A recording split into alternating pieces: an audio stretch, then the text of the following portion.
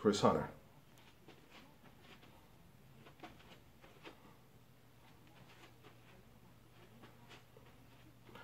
I never in my life had someone fart point blank in my face until yesterday.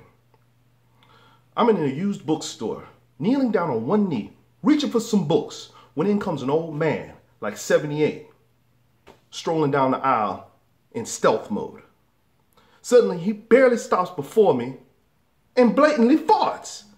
I mean, he could have blown the dust off of his books I was holding, okay? Right in my face, direct hit. And he keeps on gliding by like nothing happened. So I'm in such a state of shock that my jaw dropped wide open and I caught his ass in my mouth. So I'm standing now, walking backwards, rolling my tongue around the inside of my mouth, trying to get the stench out. Like my tongue would actually sponge the fart out of something. So I cough myself into a spit, into a phlegm, and I have to spit.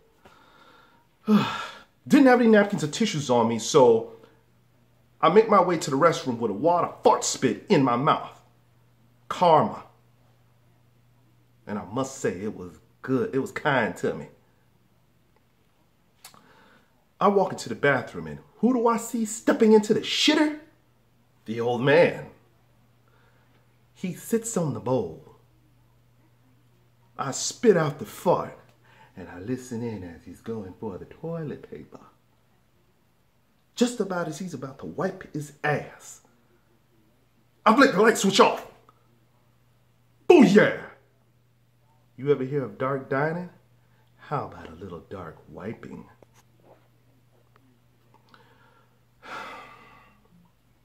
Not my proudest moment, but the old bastard farted in my mouth. Thank you.